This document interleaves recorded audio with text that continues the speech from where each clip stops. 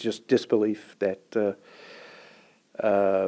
we were just totally overlooked. We had a fair, not one-sided, but a fair and a good proposal in, and to not look at the opposite that was picked and give a reason why they picked the other one, just looked for some simple, silly reasons not to pick what we had submitted.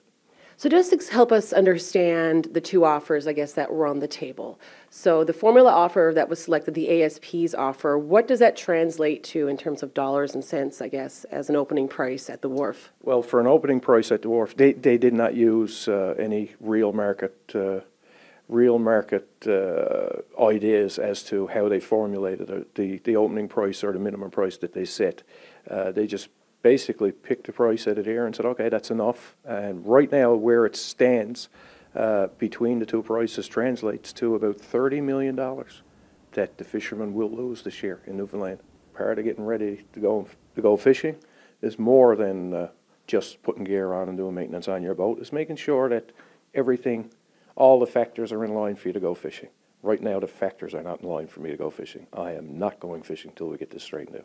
Our concern, yes, definitely, the province's reputation on the market means a lot.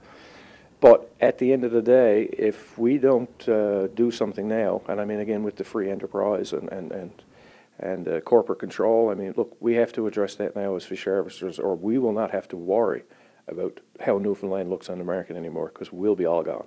So we have to deal with all these issues this year.